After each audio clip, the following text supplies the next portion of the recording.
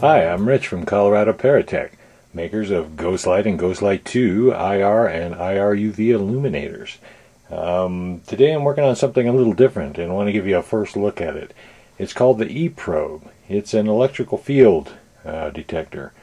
You all know that when you use EMF meters, you're picking up just magnetic waves. So you don't really pick up the electrical side of an EMF with a standard EMF detector. Now, tri-field meters are different, of course. But anyway, I came up with this gizmo kind of inspired by the E.Probe, which detect electrical fields, more geared towards static.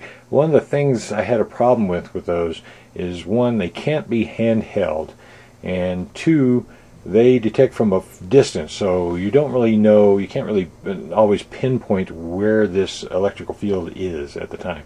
So what I've developed is a thing called the E.Probe. This is it right here. It has several features, on-off switch. You turn it on. Generally you let it warm up for a little bit, about 5 seconds, and let it normalize. Now the nice thing about these is they can be handheld and they can be stationary. They also have a sensitivity adjustment on the side here. I'll show you how that works in a minute.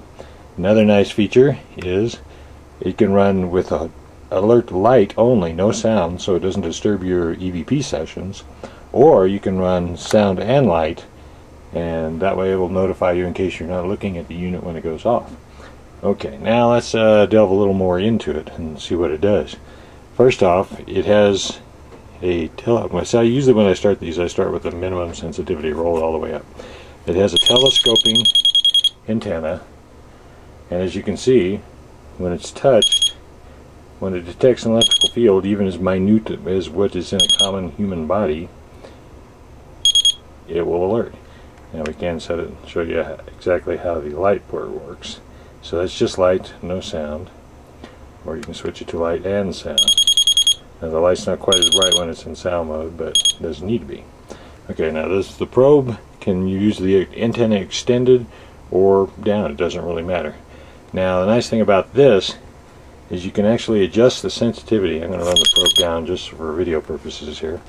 Now you can actually adjust the sensitivity. Whoops, there's one of my lights.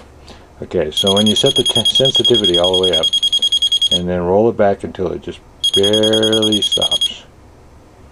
And what that does, it gives you maximum sensitivity and will usually allow you to pick up things as they without even actually touching the probe. Now if you can see that or not. But you don't actually even have to touch the probe to set it off. Okay, but you have to be fairly close. The nice thing about this is that it's not going to pick up stray things from across the room, down the hall, far away. It picks up right in the immediate area, whatever's touching it or within about an inch of it. So now again, you can use this handheld, and you can roll the sensitivity up, because usually it's going to have to adjust the sensitivity when you're holding it. But again, back it off a bit. And notice it's usually more sensitive when you're hand holding it. See, I don't even have to touch the thing, and it goes off. Or you can make it less sensitive and require it to be touched to set off the alarm. Now the other thing is, if this is set too sensitive and it's in a stationary mode, we've run into this a couple times. If it's too sensitive, what happens is once it's triggered, it tends to stay on, and so you have to roll the sensitivity back off. Generally, when it does this, sometimes you have to turn it off and reset it to get it to stop doing that. It does not make any electronic field of its own. It doesn't make any EMS. So I've got a cell sensor here, which is like the ghost meter, ghost meter. Anyway, as you can see, there's absolutely no EMS coming off this thing. Okay, so now all you're picking up is electrical fields. Now what you can do, let me see if I can pan up to this. I have a light up here. Now you have to get fairly close to an electrical source, make it go off. In fact, my sensitivity is down so far, I'll be right up. Okay.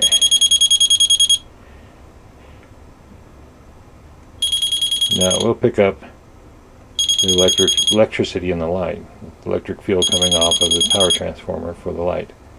But you have to be right on it. So you don't have to worry about a lamp across the room setting this thing off, because it won't do it. Basically, something has to touch it or pass over it. Now, let's see, I think we've shown all the features also. It operates off of one 9-volt battery, you can see.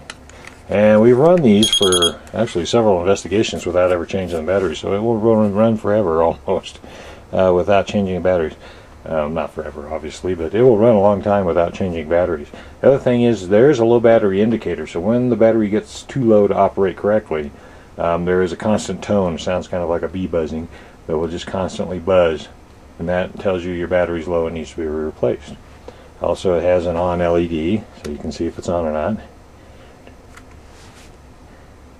So that's it. That's the first look. I'm going to have some films posted from our pure paranormal investigations. We use these quite a bit. We'll have some film from our investigations of the E-probes in action, and I'll post those as soon as I get them. But I wanted to give you all an idea of what this thing is and what it possibly can do. Something new from Colorado Paratech. So you can visit us online at coparatech.com or at pureparanormal.com. And always welcome for comments and suggestions. If you want to contact us, feel free. And if you're interested or have any questions, look us up on the web again, coparatech.com or pureparanormal.com. And there you go, the first look at the E-probe. Let us know what you think. And thanks for watching.